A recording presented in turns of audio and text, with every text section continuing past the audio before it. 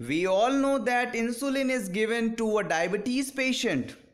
But do you know why insulin is administered to a diabetes patient? Before proceeding to answer, we will tell you a little about diabetes and insulin. Welcome everyone, my name is Neeraj Kumar Kaithal. Let's start. Diabetes. Diabetes is a disease in which blood glucose or blood sugar levels are very high for a long period of time. Due to these high blood glucose level, patient feels increased urination, increased thirst, increased hunger, etc.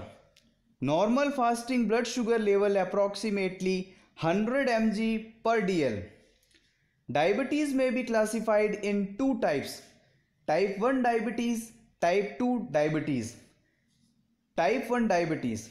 In this type of diabetes, body is not able to synthesize enough insulin. Type 2 diabetes. In this type of diabetes, body cells become insulin resistant, means they are not able to use available insulin. We can also classify a third type of diabetes, that is known as gestational diabetes. Gestational diabetes occurs in pregnant women without a previous history of diabetes. Insulin. Insulin is a hormone. Insulin is secreted by beta cells of the pancreas. Let's discuss about the answer. Guys, when we eat something, it goes in stomach. Here digestion process occurs. The food is converted in glucose. This glucose or sugar molecules absorbed and get mixed with the blood. These glucose molecules are the source of energy.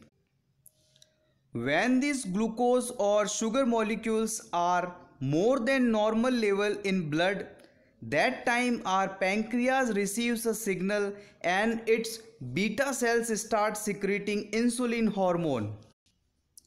Every cell has receptor where these insulin molecules get attached and spread a signal to cell. After it, glucose molecules enter the cells and provide energy. Insulin like a key that opens the cell's lock, and after it, glucose get into it. Insulin also helps in converting excess glucose molecules into the glycogen, and it is stored in liver. In diabetes patients, body is not forming an adequate amount of insulin, so our blood glucose level continuously increasing and polyuria, polydipsia, polyphagia like symptoms occurring. To treat these excess blood glucose and blood sugar levels, we administer insulin to the diabetes patient. Thanks for watching. I hope you like our efforts. If you like, then please like, share and subscribe.